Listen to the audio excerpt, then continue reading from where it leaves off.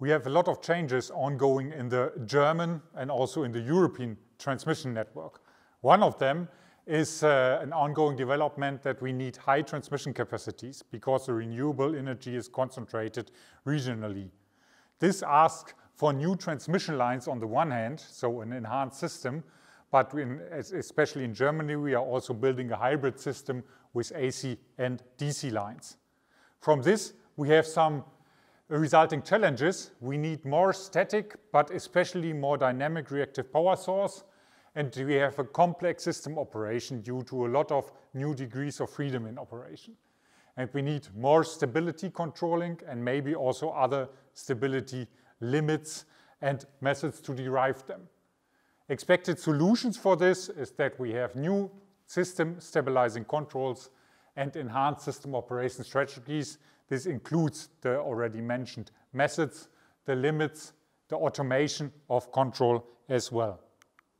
Second keynote here is the phase-out of conventional power plants in Germany, especially due to the phase-out of nuclear and also coal-fired power plants.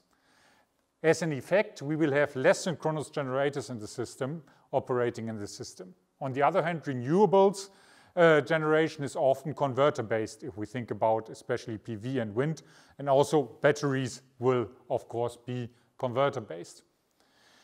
Nevertheless, our actual system is based on the behavior of synchronous generators. So we would like to have a future operation which somehow substitutes the characteristics of the synchronous generators. One of them is the inertia, which is provided mechanically by the synchronous generators. The other is the instantaneous provision of reactive power current during changes in the network and also during short circuits in the network. Especially synchronous generators can provide a high reactive current due to their short time overload capability. And as a solution, actually grid forming controllers are discussed and are supposed to be the future solution for most of these challenges.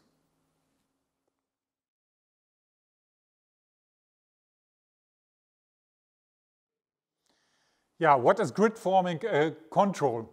Let's start, as I said, grid forming control somehow tries to mimic the behavior of a synchronous generators. And what does a synchronous generator mean? On the right-hand side, we have this very simple model of a synchronous generator in a balanced operation.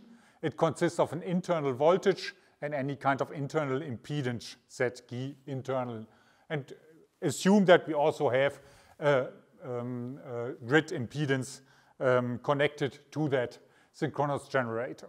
A synchronous generator, due to its magnetic linkages inside the generator, has, even if changes appear in the network, a constant internal voltage.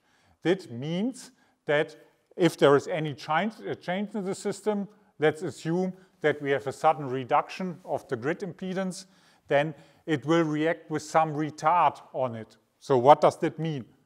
Looking at a synchronous generator, this would mean if we have the sudden reduction of the grid in the first phase, the current coming from the synchronous generator will go up. And after a while, according to voltage control, it will slow down again to a new stationary value. And this is what also the, let's say, the grid forming control does. A classical control of converters, like a current-based converter control, will be very fast going to the new stationary point. It seems favorable. However, this brings, let's say, very high dynamics in the network, since the synchronous generator always tries to, by this retarding of the internal voltage, to level out the changes that have been produced by external influences. That's what, in fact, grid-forming converter control tries to mimic. One of them is the so-called direct voltage control, DVC, which has been developed at our institute. Nevertheless, it's not just mimicking synchronous generator behavior. Yeah, because as a synchronous generator, the main parameters, for example, the mechanical inertia, are given by the, just by the design of the synchronous generator. Now we are dealing with control, so we can almost program every kind of behavior and control and its parameterization. And therefore, there's ongoing research all over the world and also at my institute on desired grid-forming behavior in the long run when we have 100% renewables, but also this behavior must cope with the transition period when we still have, let's say, classical equipment and new equipment. There might be new other stability issues and limits possible because we have a next generation grid then with next generation behavior, and we have to investigate this. Actually, there is the need to define network codes for grid forming controls. They have not yet been defined. However, there's a time frame to do this until July 2025 because there's an obligation to think about new requirements until then.